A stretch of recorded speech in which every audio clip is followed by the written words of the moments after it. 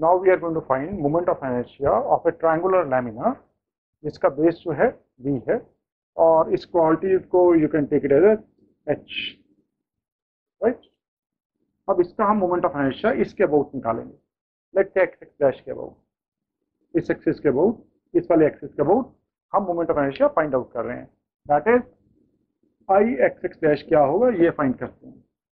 अब इसमें जो है इस क्वेश्चन में इसका टोटल मास m है, तो हमारी अप्रोच क्या रहेगी, हम इस बेस से सपोज y डिस्टेंस की दूरी के ऊपर एक dy थिकनेस की हम एक स्ट्रिप ले लेते हैं, ठीक है। y डिस्टेंस के ऊपर dy थिकनेस की एक स्ट्रिप ले लेंगे।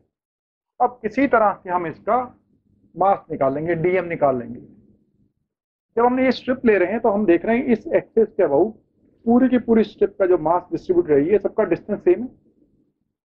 तो जब डिस्टेंस सेम है तो पार्टिकल का हमें पता moment of inertia m r square होता है। तो ये पूरा का पूरा जो इसका मास का डिस्टेंस जो है इस एक्सिस सेम है। This is a very thin sheet, this is a sheet of almost zero thickness. तो इसका जो स्ट्रिप का जो मोमेंट ऑफ इनर्शिया है इस एक्सिस के about dm into Y square हो जाएगा। dm इसका dm इस एक्सिस से दूरी कितनी है y है, तो dm इंटू वाई स्क्वायर हो जाएगा। उसके बाद हम इसकी जो है लिमिट्स हैं इंटीग्रेट कर देंगे, y is equal to 0 to y is equal to h कर देंगे, तो हमारे पास moment of inertia about x x dash axis आ जाएगा। हमने y डिस्टेंस के ऊपर एक जनरल स्ट्रिप छोटी सी स्ट्रिप ले ली, इसका हमने मास निकाल लिया m into Y square m into are square, इसका हमने moment of inertia general strip का मोमेंट ऑफ इनर्शिया इस एक्सिस के अबाउट निकाल लिया। उसके बाद में y की लिमिट से इंटीग्रेट करते हुए 0 टू h और उसको इंटीग्रेट कर दिया, तो पूरे का मोमेंट ऑफ इनर्शिया आ गया, ठीक। तो अब आता है ये dm कैसे आएगा, dm इसका कितना आएगा, तो dm जो हो गया वो हो गया टोटल मास कितना है m और टोटल एरिया कितना है इसका शीट का एरिया। ट्राइंगल का एरिया क्या होता है, एरिया ऑफ ट्राइंगल क्या होता है, हाफ बेस इंटू ऑल्टीट्यूड होता है, हाफ बेस इंटू ऑल्टीट्यूड हो गया। और इसका एरिया कितना है डी ए, स्ट्रिप का डी ए कितना है, अगर हम ये लेंथ x ले लें तो x इंटू डी वाई हो गया, that is x into D Y हो गया। Total mass upon total area into area of this strip कितना हो गया x डी वाई, तो ये क्या आ गया, ये इसका dm आ गया।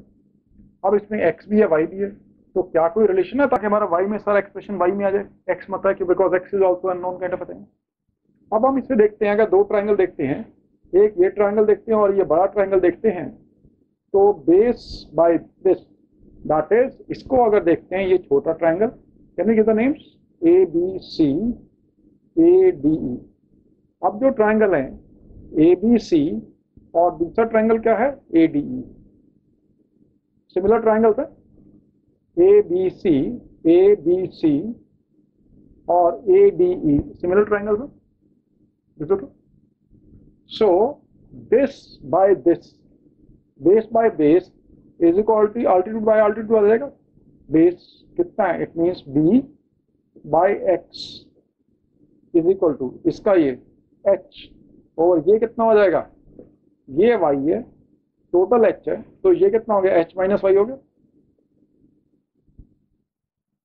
इसका मतलब x कितना हो गया b into H minus Y into H हो गया, यही हो गया b into H minus Y upon H हो गया।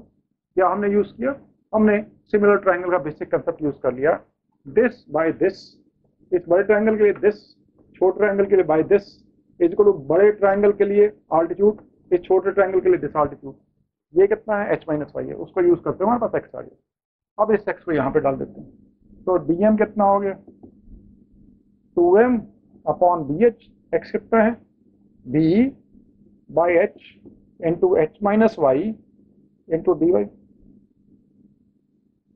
यही हो गया। अब इसका मोमेंट ऑफ इनर्शिया इस एक्सिस के बहुत m इंटू आर स्क्वायर करना,